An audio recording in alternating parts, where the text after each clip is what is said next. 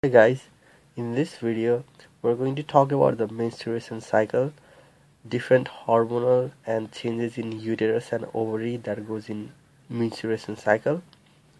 A lot of people in college and high school find menstruation cycle difficult, but I'll try to explain it in as simple terms as possible.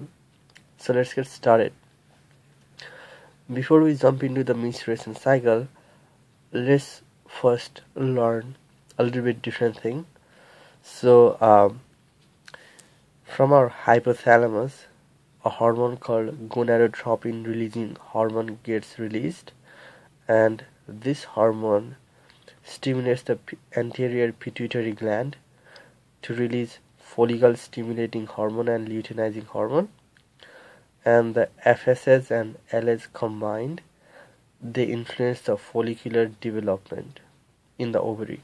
So this is picture of our ovary, and this was the development of one follicle. So due to the effect of FSH and LH, this one ovary, one follicle keeps developing, and once it reaches maturation, it releases the egg, and after the egg is released, this changes into something called corpus luteum that will come afterwards. And these follicles, they primarily secrete estrogen hormone. Now sometimes they write OES for estrogen, sometimes they just start from ESTROG and estrogen. And the of the FSH and LH, the LH hormone helps to maintain this corpus luteum after it's formed, and we'll come to this later on too. And estrogen, it helps in generation of the endometrium. Endometrium is a layer in the internal layer of the uterus that's made primarily for the preparation of to prepare it to receive baby. That's endometrium, and estrogen helps in regeneration of the endometrium after menstruation happens. And progesterone, it helps to maintain the endometrium. It cannot regenerate the endometrium by itself, but it helps to maintain the endometrium. So right now we can think that if the level of estrogen and progesterone is low, then the endometrium would break down, because that's their function, to maintain the endometrium. And here I have this little cycle that says that gonadotropin releasing hormone, it increases the FSH and LH, which in turn stimulates the production of estrogen and progesterone. And here we have this negative feedback loop. After this estrogen and progesterone are produced a lot, they actually have a negative impact on the production of gonadotropin releasing hormone, so they can control their amount. Now these two graphs, they sort of show the change in hormones during the menstruation cycle.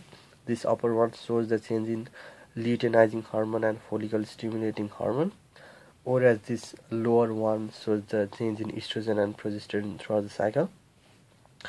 And the whole menstruation cycle is divided into 4 different phases: follicular, ovulation, luteal, and menstruation.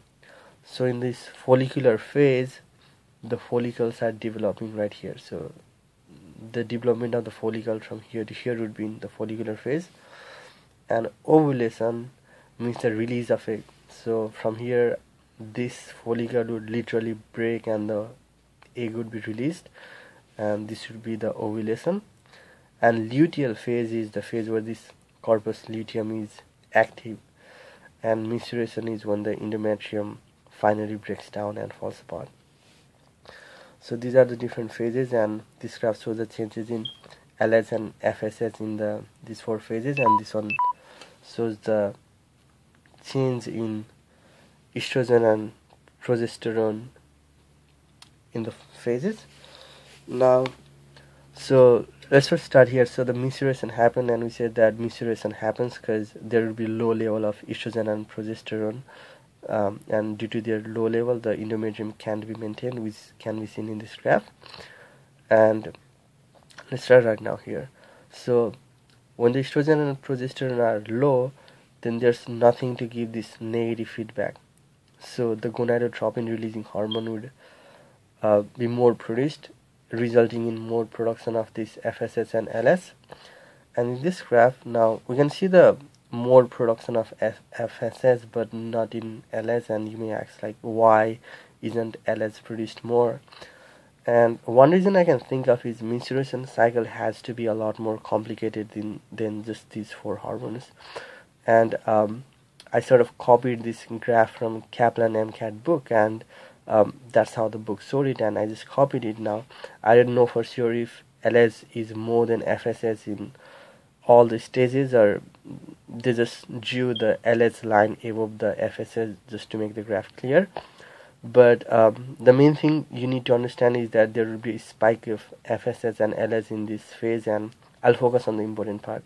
But you don't need to worry about why this increase and why this doesn't increase. The main thing is that you have less estrogen and progesterone, and that causes an increased production of FSS and LS in here. And the more production of FSH and LS leads to the development of follicles, and the follicle in turn produce more estrogen, which is evident over here. So this is our estrogen, and we can see that more estrogen is produced. And we learned over here that estrogen causes this negative feedback, estrogen and progesterone, but right at ovulation something different happens. The negative feedback is actually replaced by positive feedback, and this a lot of estrogen, it causes this spike in LS and FSS. We would expect these to go down due to a lot of estrogen, but opposite happens in this case. And the spike in LS specifically causes the egg to be released from the follicle. So you need to know this. There would be a spike of FSS and LS in the ovulation phase caused by spike in estrogen, and that causes the release of the egg. And in this luteal phase, the luteinizing hormone is being produced, and luteinizing hormone, it maintains corpus luteum as written over here. And these follicles, they produce estrogen primarily, but this corpus luteum, it produces both estrogen and progesterone. So now we can see here this rise in estrogen and progesterone, and this you need to know. So you can see that in the cycle estrogen sort of spikes 2 times, but progesterone only spikes 1 time. And this high level of estrogen and progesterone, they maintain the endometrium. Now what happens as you go over here is that this high level of estrogen and progesterone cause this negative feedback, and we have less FSH and LS. And once we have this less FSH, once we have less LS, there's nothing to maintain this corpus luteum, and the corpus luteum breaks down. And when the corpus luteum breaks down, there will be low estrogen and progesterone, and menstruation happens. I'll repeat the explanation of this graph one more time. So menstruation happens, there's less estrogen and progesterone, and this removes this negative feedback over here, and GnRH is more produced, FSH and LH is more produced. That is seen right in this part. And this increase in FSH and LH, it causes the development of the follicle, and the development of the follicle causes follicle produces more estrogen. And estrogen is supposed to provide negative feedback, but something weird happens in this ovulation phase, and it causes the spike in LH and FSH. And primarily this spike in LH, it causes egg to be released, which is called ovulation. And after that, the ruptured follicle changes to corpus luteum, and we have the LH keeps maintaining the corpus luteum, and corpus luteum keeps producing more of this estrogen and progesterone, and more estrogen and progesterone maintain the endometrium.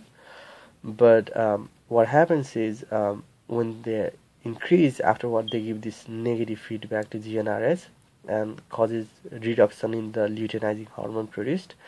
And due to this low level of luteinizing, the corpus luteum isn't maintained that well, and that's why, because corpus luteum was the one producing the estrogen and progesterone, so now we have less estrogen and progesterone. Then the endometrium layer gets broken. Now I want to talk a little bit more about what happens if conception happens during this period, but the time went out. So there's part 2 of this video too. Please hang by. Thank you for watching my videos.